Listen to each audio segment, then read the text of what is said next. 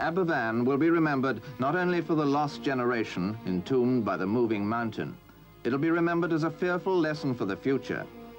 It will also be remembered for the almost superhuman response that engineered a vast army of volunteers to work without rest or pause day and night in a frantic rescue attempt.